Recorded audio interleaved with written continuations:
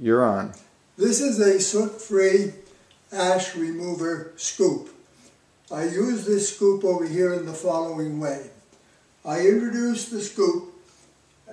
The lip is on the lip of the furnace itself, and I go to the bottom of the cavity. Then I push all the way forward until I get to the back of the cavity.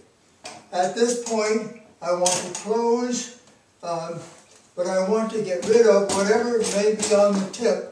So I shake that, and then I close the lid of the device by first lifting and then pushing all the way and making sure that it is closed. After I have closed the lid, I withdraw the item from the furnace, and I now have a closed lid, and I am going to dispose of the ashes by reaching out actually with the handle and going out to dispose the ashes.